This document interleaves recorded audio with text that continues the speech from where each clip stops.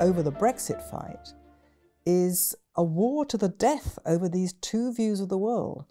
One view of the world is, as you suggest, half the population, a little bit more than half, who voted for Brexit. What they were voting for was to have a situation in which they could democratically rule themselves as a nation, bound together by a common culture, which found its expression in laws they passed through their national parliament, which could not be overturned or would not be subject to any foreign interference.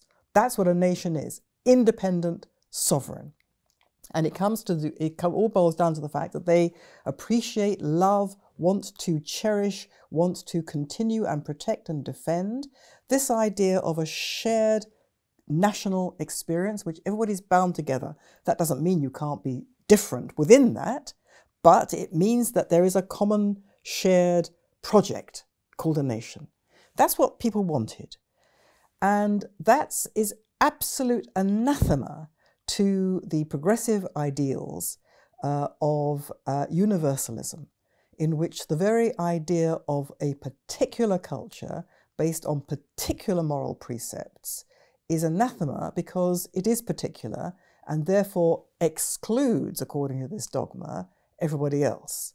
So you can't have a situation in which not everybody in the world can immediately share it. And consequently, you must destroy it.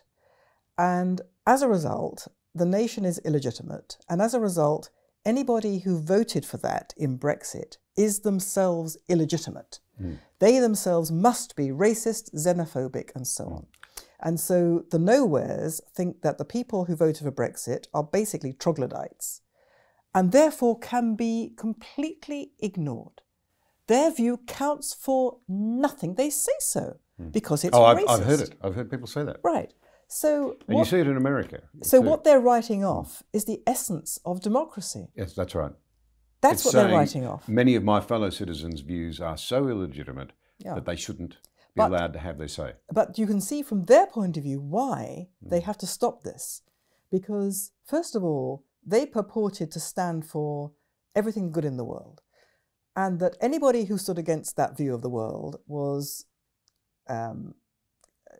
just not really entitled to be part of society at all. They could be written off. Now you can deplorable, but you can do that with a few people. You can do it with a few hundred people. You can do it with a few thousand people, but 52% of the population, what? They're all racist. They're all xenophobic. So this can't be.